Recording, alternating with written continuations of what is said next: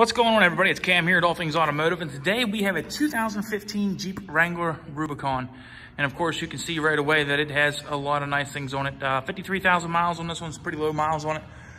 First thing you'll see though is it's got aftermarket wheels and tires. It looks really good on there.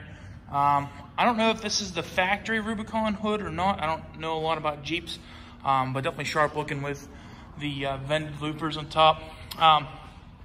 It's got the LED projectile headlights on the front, make this thing look really mean.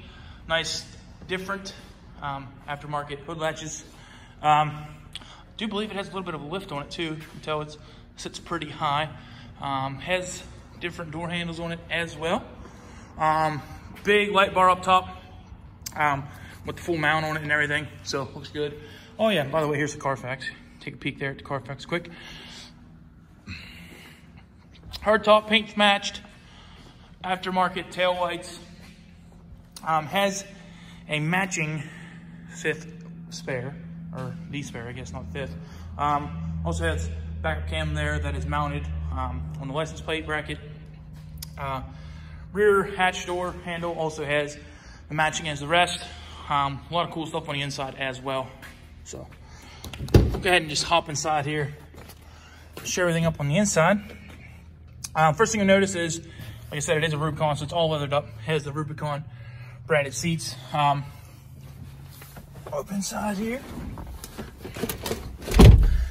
There you go, 53,345 at the time of the video. So has all your controls over here for your display for the dash, and your controls for hands-free talking. Then your cruise controls on the left, or right, I apologize. Also has different controls for your radio. So one on the back of the steering wheel, one is for seeking and one is for volume. They're on both sides. Does have your headlight controls here on the left and your wiper controls on the right. Does have the Alpine stereo and everything in this one. So, oh, and this little switch right here is for the lights up top, your LED light bar. So, might not work unless I have the key on. Let's see if it'll shine in here at all. Might be a little hard to see. Oh, it's not running, that's why.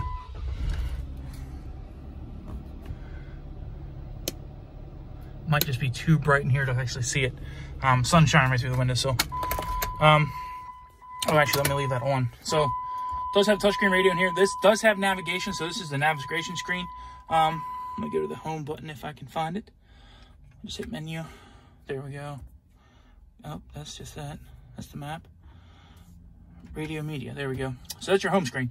AM, FM does have the capabilities for satellite radio as well. Obviously tells you what channels on there and everything like that. You can connect your phone if need be. If not, it does have a USB plug-in.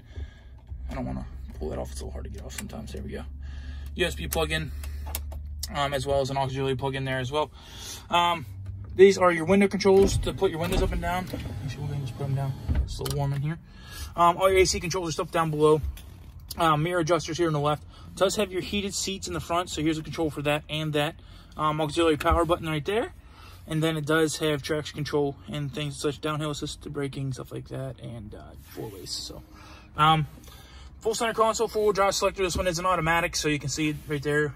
Gear selector, hand style e-brake, cup holders, center console. It does have two layers, top side and the bottom as well.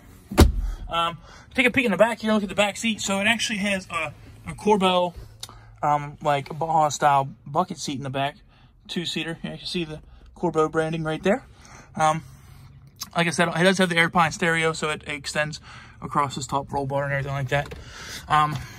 Top side, visors do have mirrors in them. I think that's about it, what you can expect out of a Jeep. Pretty well equipped for being a Wrangler. So, but this time we're just gonna go ahead and do a final walk around. We try to be as transparent up front about everything, show you everything great about a vehicle, as well as many minor flaws it may have. So we'll just start here at the front.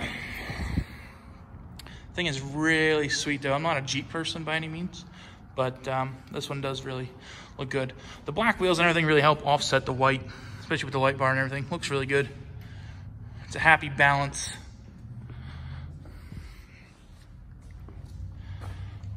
See anything across the back.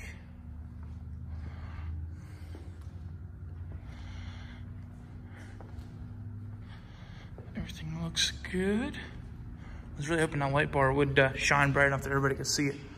But if you have any questions about this Rubicon, please feel free to give us a call at 717-485-4224. Sales extension is 1502. If you don't have time to give us a call, you can always look us up on the web at allthingsautomotive.com and request information about this Jeep as well as any other vehicle we have on lot directly through our website. So thanks for watching, guys, and hope you have a wonderful day.